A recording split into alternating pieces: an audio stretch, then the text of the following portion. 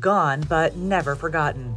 The late Stephen tWitch boss was remembered in an emotional celebration of life service on Saturday, where his wife, Allison Holker, and a slew of famous friends, including mentor Ellen DeGeneres, reportedly honored the beloved dancer's memory. According to People magazine, Allison and her 14-year-old daughter Weslie remembered tWitch with moving eulogies, and Ellen was among other speakers, including comedians Loni and Wayne Brady. More celebrity pals such as Derek Huff are also said to have attended, with Mickey Guyton and Andy Grammer also reportedly performing. The event comes weeks after the beloved dancer was laid to rest in a private funeral earlier this month in Los Angeles, Access Hollywood confirmed. The small service was attended by close family members, and a source told Access at the time that a celebration of life was being planned for a later date for, quote, those close to Stephen, whom he considered family.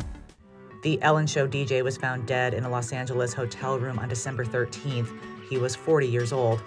The LA County Medical Examiner coroner ruled his death as a suicide 1 day later. At the time of his shocking passing, Allison shared a heartbreaking statement with Access, saying, quote, it is with the heaviest of hearts that I have to share my husband Stephen has left us. Stephen lit up every room he stepped into. He valued family, friends, and community above all else, and leading with love and light was everything to him. He was the backbone of our family, the best husband and father, and an inspiration to his fans.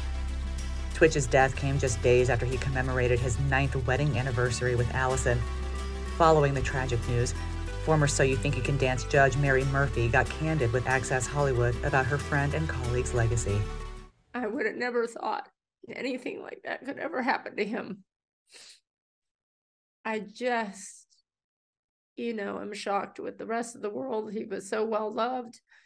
So You Think You Can Dance is in so many countries. And he is someone that is known and loved.